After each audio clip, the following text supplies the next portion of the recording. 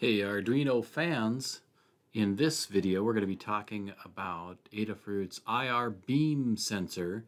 This is a lot like well, it's not a lot like, it is the same thing that's in your garage door that's on the bottom that stops the door from going down if something's breaking the beam. It has two parts to it, the emitter and the receiver. Let's take a look at a circuit that I've got wired up over here for this example. I've got the emitter side, which is just positive and negative. It's just two wires going to the positive and negative on the breadboard. And then the receiver side has a third wire, so positive and negative with the red and black. But then I've got the additional signal wire that's headed over to input pin number 6. Now, a fun thing to do with this is to look at the infrared light, and a lot of cell phone cameras have the ability to detect the infrared light. Now, not all of them, but if I get this position just right, where does, okay, there, oh, there it is. Yes, you guys can see the infrared light there in the cell phone.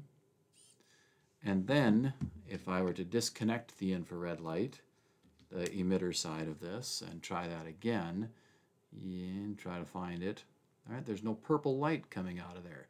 So your cell phone can actually detect some of that infrared light. They don't have the filter that blocks it. So this is the same technology that's used in remote controls for your television oftentimes. So if I plug that back in and see if I can go about this the right way. There you go. There's that infrared light being broadcast out of the sensor one more time. So I've got the servo moving on this already, but let's take it a little bit slower here and take a look at a real baby step program that gets this up and running and tests things out. So it's important that we set up the pin mode for that infrared beam sensor as an input, but also to activate the pull-up resistor. So that's going to bring that pin up to 5 volts when there's nothing present. The other part of the simple code is to start the serial monitor, serial begin, and then we're going to display the state of the digital read as it's running. So if I run this code and then run the serial monitor, give it a second to pop up there, try it one more time. Right down at the bottom here, I'm seeing a bunch of 1s. Okay, now if I break the beam, that goes to 0. Right? So I'm getting, that's proof in the pudding that this thing is working. I'm getting 0s and 1s as we break that sensor. So again, on the circuit, all I'm doing to break the sensor is interrupting it with something that blocks the light from getting from the emitter side over here to the receiver side. So pretty simple code. Now let's change that up a little bit. You still see that 0 and 1 there. And let's add in a few more features. So in this series of videos, I've been working on using the PWM shield from the Adafruit. And in some previous videos, I was talking about how to get those PWM values to match the 1 to 2 millisecond pulses, or in this case, the other research was 154 to 2400 microseconds in order to get the right signals to run a servo motor. So we've got to include the libraries here in order to use that PWM shield. And incidentally, just in case, this is the PWM shield that's pre-wired and set up here ready to go. And I've got a servo motor connected on pin number 12. Same things here. My void setup, I'm telling it to start the serial monitor.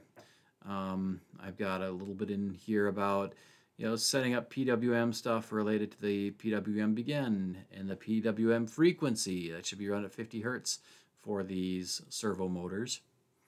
And then I've got an initialization here, but that infrared sensor is on pin number 6, and it is an input pull-up, just like in the previous short and sweet code. And I do have that included in here so you can kind of watch the status of that pin while this is working. But then here's an example code of how we can use that to have the servo start and stop or change its position based on the state of that sensor. So I've got an if digital read equals 1, and that's not a typo. If you recall, this is a comparison operator. It's asking the question, is it equal to 0? If you had a single equals in there, it would actually set the value to 0. Completely different thing. Look up comparison operators if you want to learn more about why there's a double equals sign on here. So if that sensor is blocked, we're going to get a 0. It was giving us a 1 when it was clear, but when it's blocked, it gives me a 0.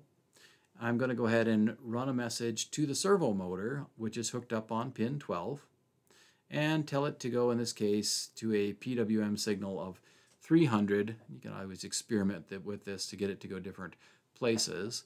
And I'm waiting a little while to give it time to actually get to that position. Now, this is going to continuously loop, and if that infrared was not blocked, so it's clear, that actually shouldn't say push button. It should say IR beam is clear. Okay.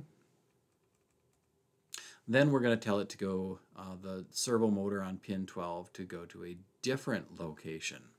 So let's go ahead and compile and run this. I can hear the servo motor zipping along. So let's take a look at the video side of what's happening. Okay. So if something comes along and we're to block this block the beam, the servo motor is going to move to a different position. So where this might have some use is if we had shorter items like this bolt I can pass through, and that's not going to interrupt the light. But if a taller item came through, as an example, then it would be blocked or deflected, or whatever you guys want to come up with on this project. But that's just a quick demo on a combination of using the infrared beam to control a servo if it was blocked or not blocked. There we go. I hope this helps with your projects, and good luck. We'll catch you guys later.